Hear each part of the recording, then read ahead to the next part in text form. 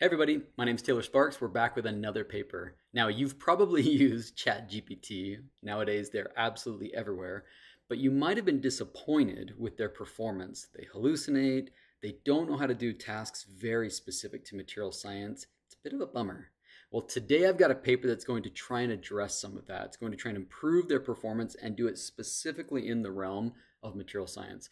This is ChatGPT Material Explorer, and this comes to us from Kamal Choudhary, who recently moved from NIST, and he's now an assistant professor in the mechanical engineering department at Johns Hopkins University, and a friend of ours. What can we say about this paper? Well, first off, he points out that material science lacks dedicated, accessible, GPT-paced assistant tailored to its unique challenges. I generally agree with that statement. There has been a lack of specific language model tools developed for material science. There's more showing up every day, but I think in general it's a true statement.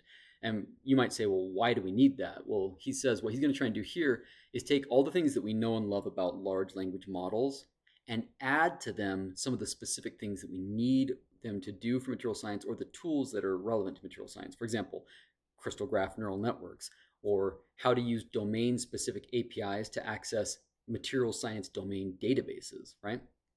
He's going to lay out 4 core functionalities in this paper. First, he wants it to be able to intelligently explore these materials and molecular databases, which obviously a domain expert can do, but you have to know the API language, and it's a pain in the butt.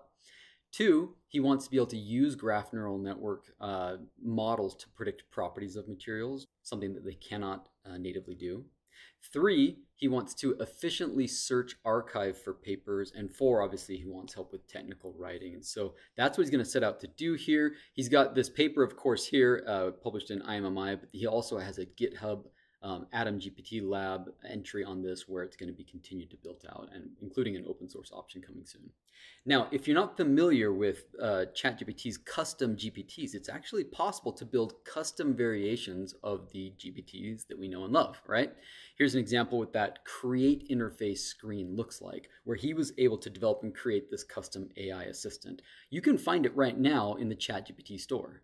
If you come over here to ChatGPT and you go over to GPTs, and you select this, you can type in and search for all sorts of things. I was just here, so if I type in Material Explorer, right, and I hit enter, sure enough, the very first thing that pops up is this one right here, where it's Material Science Assistant for Materials Data and Simulations, and the author is Kamal. And when you pop that open, this is now going to allow you to learn more about it, see what it's used for. It gives you examples of conversation starters. So let's jump into this and take a look at it. Again, you can do some pretty amazing things with this, right? Look up the SMILES notation for ibuprofen, right? That's pretty awesome.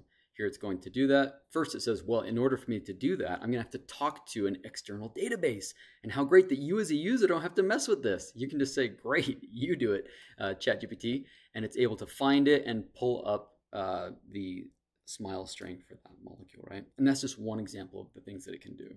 One of the real strengths of this tool is that he's specifically giving it access to the databases where we know that it contains the information that's relevant to the query. So what types of databases are we talking about? Well, it's all sorts of them. You just saw in the previous second ago that it was able to reach out to NIH Cactus, but there's also the JARVIS-DFT database, Materials Project, AFlow, OQMD, Alexandria, and I have personally used all of these, but it requires you to know how to use the API for each specific one. And half the time when I'm doing that, I can't remember exactly how to do it. So I'm going to a language model anyways to get the snippet of code to figure out how to do that. And in a little bit of back and forth with Python, I'm able to do it.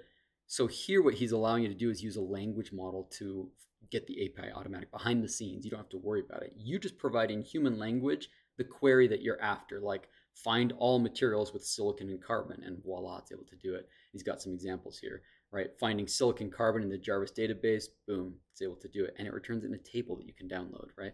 Same thing over here. Find materials with carbon and silicon, this time in the Alexandria database, boom, in a table that you can download. Pretty awesome. Another thing that we've been asking our language models to do for a very long time is provide expert answers to sort of question and answer queries. He has a bunch of different examples here. He's got, 8 different examples, and he's comparing different models, GPT-4 ChemCrow, and his ChatGPT Material Explorer. The cells highlighted in green show what he considers an accurate or a reasonably accurate response. And you can see that in some cases, like getting the SMILES strings, It does an okay job on all of those.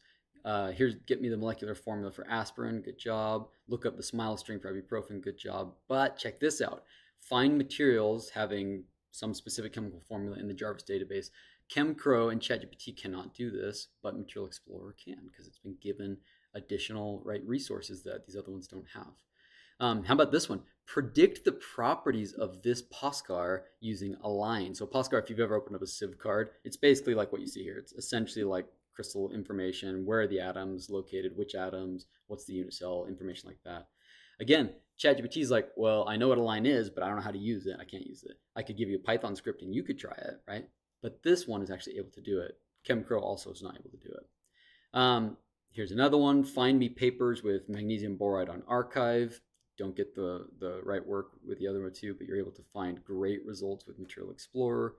How do I interpret a phase diagram? They can all help with it. Explain the band structure of silicon. They can all do it. So I think this is really cool. Kamal has done something pretty impressive here, and it's just version 1.0. I can't wait to see what he does in next iterations. But for now, I hope you'll check out all of this in the latest edition of IMMI.